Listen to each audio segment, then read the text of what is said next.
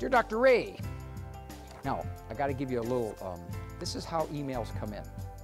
Typically they start out as kind of a generic question, and then the last paragraph or the last line relates personal. Generic.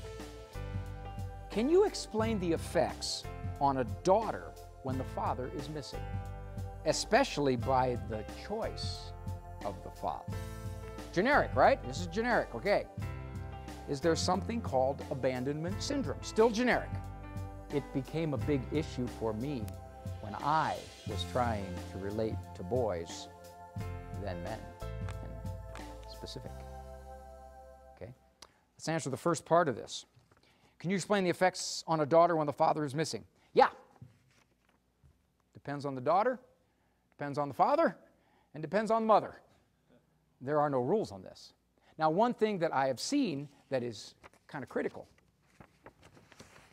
if you're divorced, separated, widowed, widowered, get another adult into the situation, be it a male cousin, be it an uncle, be it an aunt, a grandma, somebody to at least take some of the role up, if you could do that. Especially, see what she said here? Especially by the choice of the father. Now, I'm no psychologist, but I got a teleprompter. And I will tell you, you see, especially by the choice of the father, you hear what she's saying? He didn't love me enough to stick around. Okay? How devalued am I? That's what that was. So she's already putting herself down. Is there something called abandonment syndrome? No, there isn't. There's no official abandonment syndrome. It's a nice label, and you get all kinds of media, and they come up with all kinds of disorders that sound cool. Midlife crisis, middle child syndrome.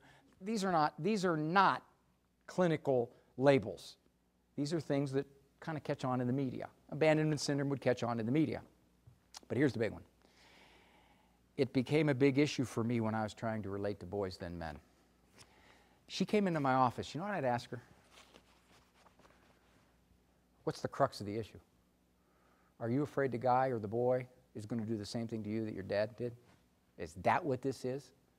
Are you extrapolating all males? All males can't be trusted. All males are going to make you feel like you're valuable, and then they're going to walk out of your life. Is that what you're doing? Because let's look at this. Let's decide if that's really true. And I would tell her, for example, a question like this, what's your hurry? All right? Maybe it's going to take you 5 months to be somewhat trusting of this guy. Yeah, maybe another woman would take 1 month. Okay, so it can take you 5. That's okay. That's all right. You need a little more evidence because you're kind of shook up from your past to persevere.